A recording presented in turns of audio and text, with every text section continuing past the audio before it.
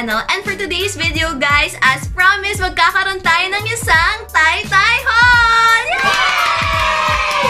So, kung curious kayo sa mga pinamili ko sa Tay-Tay, just keep on watching. Bago ko start i-share yung mga pinamili ko sa Tay-Tay, bibigyan ko muna kayo ng mga quick tips na babaunin nyo kung in case na gusto nyo pumunta ng Tay-Tay. So, yung unang tip ko guys, magdala kayo ng smaller bills, like mga 100 pesos lang, and kung as possible, mga puro mga barya, like 50 pesos or mga, basta maliliit na bills. Huwag kayo magdadala ng sobrang laki. Pwede rin naman, pero mas mabilis kapag smaller bills kasi talagang sobrang mura sa Tay-Tay. As hindi kayo magbabayad ng 1,000. Kaya, ayun, mag-smaller bills guys. Don't forget smaller bills. And magdala kayo ng sarili nyong eco bags para iwas plastic na rin. And, diba, convenient kasi nakalagay na lang lahat na pinamili nyo sa isang eco bag. Or dalawa kung mag-shopping galore kayo doon. And wear comfortable clothes kasi mainit and mahaba-haba yung lalakarin nyo. Kaya mas maganda kung komportable kayo sa susuotin nyo. At ang last tip ko is bring water. Kasi sobrang init para hydrated pa rin kayo.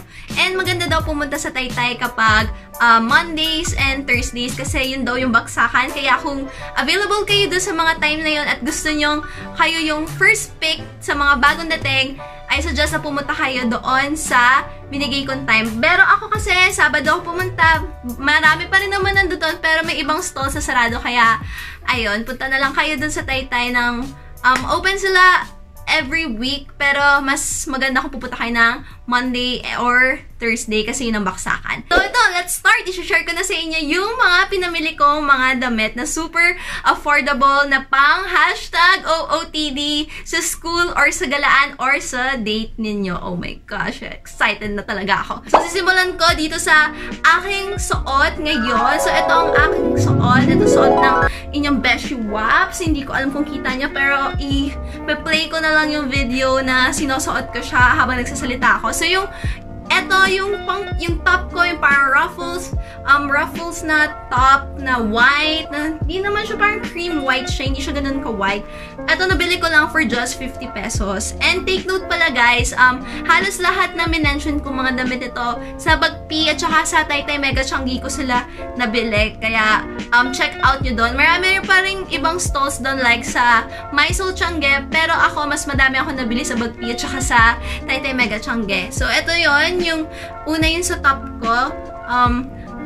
Off-shoulder top siya. So, very stylish kasi mukhang yayamanin yung feels niya and makapal yung tela niya. Kaya, super duper love ko and bagay siya gamitin sa shorts or kaya eto dito sa binili kong pink. Ito yung pangalawa kong binili. Itong pink, I just bought this for just 120 pesos. Grabe, napakamura niya. Hindi mo aakalain na 120 pesos lang siya.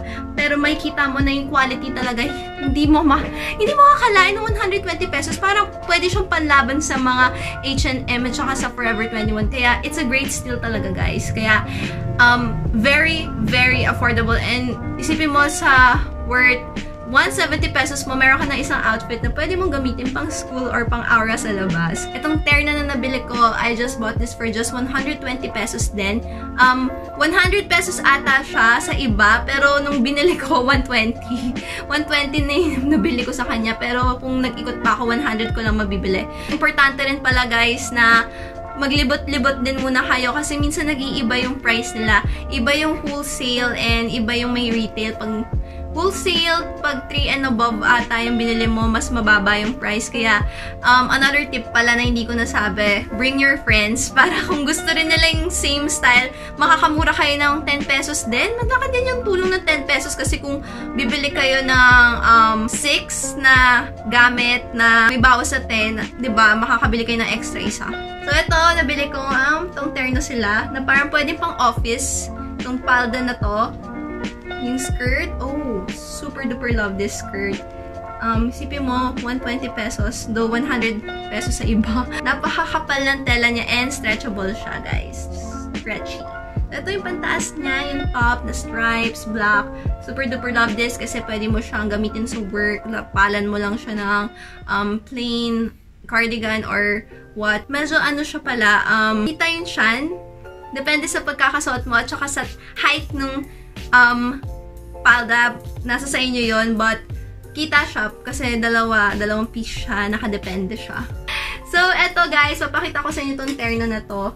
Pero ito munang palda. Ito parang Korean skirt na stripes din. I'm really into stripes ngayon kasi, diba, they make you look taller or depende sa stripes kapag medyo, mamaya may papakita ko sa inyo na parang ang taba ko tingnan. Medyo may laman ako tingnan kapag ganong klase ng stripes pag horizontal. Pag vertical kasi, it makes you look taller talaga. Kaya ito, maganda to. Ito, sabi, nabasa ko parang ano siya, Korean skirt. And nabili ko siya, medyo pricey siya, 180 pesos. 180 pesos siya. Medyo pricey. Pwede mo siyang i-partner sa mga t-shirts or kaya sa mga polo na plain. Babagay siya dito. And perfect to for school, lalo na kapag sa school nyo, hindi pwede yung mga skirt na sobrang ikli. Pwede to kasi mahaba siya below the knee, but still looks stylish. Like yung mga pinapanood nating mga Korean novellas na ano, may leading lady na girly-girly yung style. Ito, ma-recreate nyo siya. Kaya, I love this skirt. Ako, pinartner ko yung Korean skirt with this off-shoulders na white na parang long sleeves. And ang lakas maka-Koreana. #Koreana yung dating kasi napaka-classy. Sobrang ang sexy-sexy niya tingnan. Mahilig kasi ako sa mga medyo fit na damit and medyo may pagka-off-shoulders. Kaya karamihan ng nabili ko, more on parang fit na fit and off-shoulders. Kasi gusto ko lagi nagpapabakuna. Ito guys, nabili ko siya for just 50 pesos. Pag isa lang binili mo, 60 pesos siya naka-price. Pero 3 binili ko, iba-ibang kulay. Kaya nabili ko lang siya for just 50 pesos. May binili akong white, may binili akong gray. Yan, gray. And maroon. Yes, maroon. Nakakatuwa kasi ang mura lang talaga niya. So, eto guys, 60 pesos siya kapag isa and 50 kapag wholesale. Kaya talagang sama nyo ni mga kaibigan nyo para nakakatipid talaga kayo. Moving on with the next. Eto, binalikan ko lang ulit siya kasi sa Bagpi ka lang makakabili ng mga fit na damit na one piece. Para mga bodysuits. So, bumili ako neto. Nakita nyo na to kung napanood nyo yung unang video ko ng Taytay Haul. Bumili ako ng color red nito. And dahil nagustuhan ko siya ng bongga, bumili ulit ako ng 3 kulay. Kasi ang sexy talaga niya. Ang lakas maka-sexy neto. Yung kita yung cleavage mo. Pag gusto mo maging daring, pero may pagka-little conservative, ito talaga. Ang ganda-ganda din. Ang lakas maka-sexy and maka-daring ng itsura. Kaya bumili pa ako ulit ng 3 kulay. May red na ako, pero binalikan ko ulit siya. Sinuot ko to sa unboxing ko. Yung unboxing video ko, yung color red, yun. Kung curious kayo, hindi ko na siya sinukat kasi meron na akong video na ginamit ko siya, kaya hindi ko siya sinukat. So, nabili ko to for just 75 pesos, guys. Kaya, mura na siya kasi, di ba, kapag dito mo binili to sa Maynila or sa mga concept shops, feeling ko aabot to ng mga 150 isa. Kaya, sobrang sulit na to para sa akin. And napaka-sexy. Ito talaga yung pinaka-sexy damit talaga na kung gusto mo talagang umawra, ito talaga to. Itong labanan na to, Beshi Waps. Kaya, ang ganda nito. So, itong next is papakita ko sa inyo, parang pambahay. Pambahay yung datingan niya. Pero, nasa sa inyo kung gusto nyo siyang gawing pang-alis. Pero ako, feeling ko, gagawin ko rin siya pambahay. Pero pwede to. Perfect din to for summer. Kung magbe-beach kayo, perfect to gamitin pang beach. So, ito yung shorts na to. Binili ko, mga pastel colors kasi yung nandoon na shorts nila. Kaya, sobrang kinuha ko na in love ako kasi nakita ko sila nandoon sa labas. Tapos, nakasabit sila doon. Tapos parang rainbow, pastel rainbow, ganon. Parang ganon yung datingan niya. Kaya kumuha ko ng 2. So, yung isa nito, 70 pesos. So, 2 yung binili ko. Isa yung pastel yellow and etong pastel blue. Yung parang pagka-baby blue. Ay, parang sky blue yung color niya. So, very cute. Pang perfect for summer or pang labas kung papunta mall or pwedeng pambahay. Nakasasa sa inyo kung paano nyo siya dadahin. So, tinerno ko siya with this. Yes, ito. Yung very cute unicorn na parang crop top yung datingan niya. I don't know if it's really a crop top, pero sa akin kasi parang semi-crop top. May ganun ba? Pero, ayan siya. Medyo may pagka, yung cut niya kasi, hindi siya parang t-shirt, pero medyo bitin ng onte. So, crop top nga. So, Ang dami kong designs na binili. Ang cute ng mga unicorn designs. Gusto ko ipakita sa inyo. Ito may dubbing unicorn. Meron din ditong unicorn na cute. Ang pambata ng dating niya. Binili ko yung shorts para i-partner dito. Kasi unicorn, diba? Pag unicorn, iniisip mo something na very cute and parang pastel colors. Ito, diba? Ang cute niya. So, yung isa neto pala guys, kung curious kayo, it's 60 pesos. So, takbo na kayo. Sa may bagpi ko siya nabili, 60 pesos lang siya. So, moving on tayo sa susunod. Ito, same lang, parang ganun din. Same lang doon sa binili kong, pinakita ko kaninang, parang creamy white na off-shoulders na long sleeves. Same lang din, pero ang pinagkaiba, ito kasi bodysuit. So, one piece ulit siya. One piece ulit tayo, beshi. Alam mo, sobrang gustong-gusto ko talaga nag-one piece kasi para sa akin, very convenient talaga yon. Kasi, very convenient in a sense na kapit na kasi sa katawan mo. Hindi mo na kailangan mag-tuck in. Pero kung, you know, pupunta kayo sa CR, syempre, ang hirap hassle. Kailangan mo ba rin lahat, diba? Pero, yun, for the sake of being sexy, sige na, ito na talaga isa sa mga gusto ko. So, ito yun guys, yung bodysuit natin. Ito, na long sleeve, na off-shoulders din. Long sleeve and off-shoulders. And ang kapal, wait lang, yung tela niya, stretchy. Stretchable yung tela niya. Pero parang yung size niya for petite, yung mga medyo payat. Pero nasa stretch siya. Kaya huwag kayong matakot. Okay to, besh. Okay to sa'yo. Sa akin, sakto lang siya and gusto ko siyang pinapartner sa shorts or kaya sa high-waist na pants para magmukha kang fashionably sexy. Ayun, slay girl. Yun.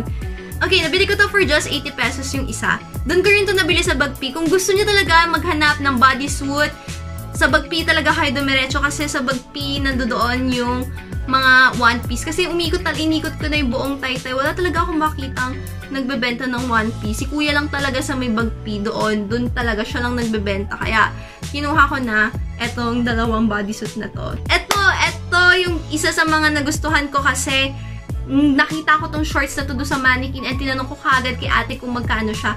Kasi napaka-classy ng shorts. Parang ang yamanin mo tingnan. Ang ganda, o, tingnan mo. Yan, dalawang color yung binili ko. Isa yung parang navy blue at isang maroon. Sobrang classy talaga nung dalawang top. Yun, nakita niyo, pinartner ko siya doon sa off-shoulders, diba? Nakita niyo doon, pinartner ko siya doon. Sobrang winner, steal. It's a great steal talaga, besh.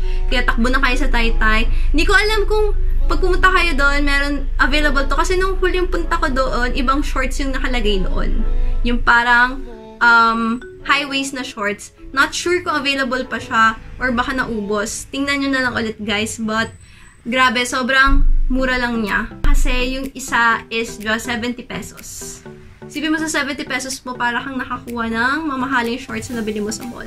So, itong next na to, nag-sale lang kasi to nung nakita ko sa Bagpi. Nag-sale siya.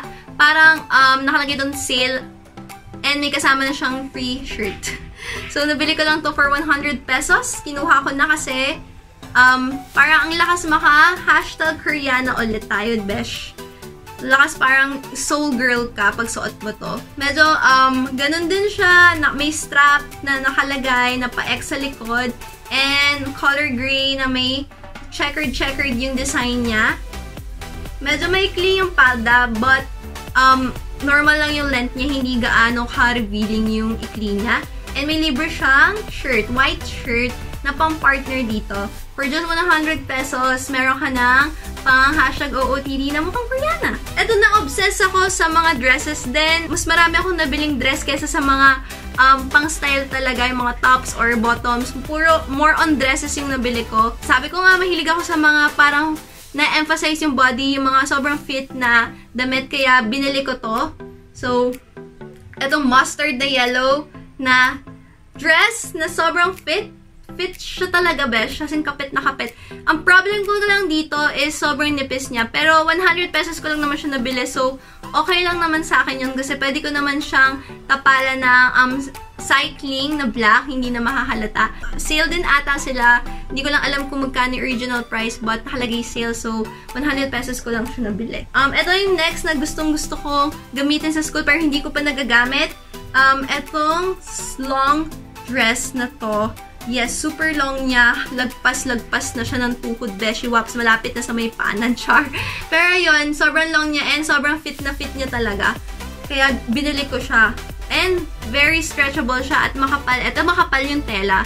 Ito yung sinasabi ko sa inyo kanina, guys, na yung stripes, pagka naka-horizontal yung stripes, medyo tataba ka tingnan. Medyo, yun, magkakalaman ka tingnan kasi nagkakaroon ng illusion na ganun yung katawan mo. Ganun din. Parang nagkakaroon ng konting illusion. Kaya perfect to sa akin kasi alam nyo naman medyo payat ako and minsan kailangan magmukhang may laman. Ito, ang laki na itutulong niya. Nagbumukha akong may laman. Kaya, ayun. Tsaka na-emphasize niya yung body ko. Diba? Nalagyan niya ng laman, pero emphasize niya yung body ko. So, feeling ko sexy ako. Malang ganon. So, ito guys, nabili ko for 120 pesos. 120 pesos ko lang siya nabili tong navy blue na stripes na long dress na super fit. Next, same lang din yon. Sobrang nipis din ito. 100 pesos ko lang nabili. Halos same lang sila nung pinakita ko mustard na yellow. Hindi ko na siya sinukat kasi sobrang nipis niya. So, pwede ko siyang gamitin kapag siguro meron akong suot na parang denim na jacket kasi kita yung bra. Kita talaga siya. Sobrang nipis niya. But, 100 pesos, okay na rin siya sa akin. So, ito yung dindi dress ba tawag dito? Kasi nakalagay doon, dindi dress. Hindi ko alam kung anong tawag sa kanya. Dress. May pagka-maroon yung kulay niya. Ito. Ang cute-cute neto. Gusto. Ang cute-cute neto. Pero sa akin kasi medyo malaki dito sa part na to. Kasi di ba medyo payat yung aking shoulders. Kaya medyo ang laki tingnan. Feeling ko re-remedyohan ko siya by wearing a shirt. White t-shirt sa loob para hindi masyadong kita yung sa may kilikili tsaka sa pa-bra ko. So, eto guys, nabili ko lang din for 120 pesos. 120 pesos. Sa iba, 100 pesos siya.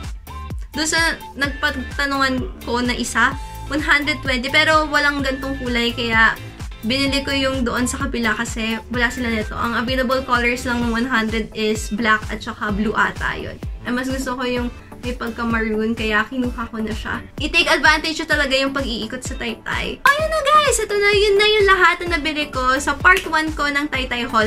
Meron pa akong mga nabili na sobrang, ayun talaga, yung, wala na akong masyadong dress na nabili doon sa part 2 ko. More on parang pang hashtag OOTD, more on parang 2 piece yung mga nabili ko.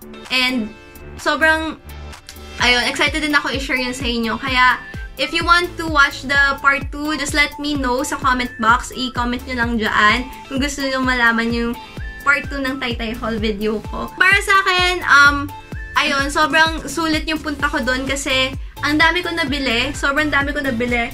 Parang halos lahat neto, parang nasa 2,000 pesos. Sinulit ko na talaga yung punta ko kasi mahal yung pamasahe and sayang yung oras. Kaya, isang baksakan yung ginawa kong pagpunta doon. Kaya dapat kayo din, kung pupunta kayo doon, bring your friends and bring extra money kasi minsan talaga mawawala ka talaga doon. I mean, mawawala in a sense na gusto mong bilhin lahat. Kaya dapat, yun nga, control talaga mga beshi waps. Ayun na guys! If you like my video, as always, don't forget to give it a thumbs up. And if you have suggestions, any suggestions, video suggestions, product reviews, just comment down below, sabihin nyo sa akin at susubukan natin gawin yan. So, if you haven't followed my social media accounts, iiwan ko yung social media accounts ko dito. And if you haven't subscribed to my channel, mag-subscribe na kayo. Kasi, yun nga sabi ko sa previous video ko, pag nakapag 18,000 subscribers tayo, magbibigay ako ng major giveaway, major skincare giveaway. Kaya abangan nyo yun guys. Konti na lang, road to 18,000 subscribers na tayo. And click mo yung notification bell para updated kayo every time I post a new video. So, tatapusin ko na yung video ko ngayon.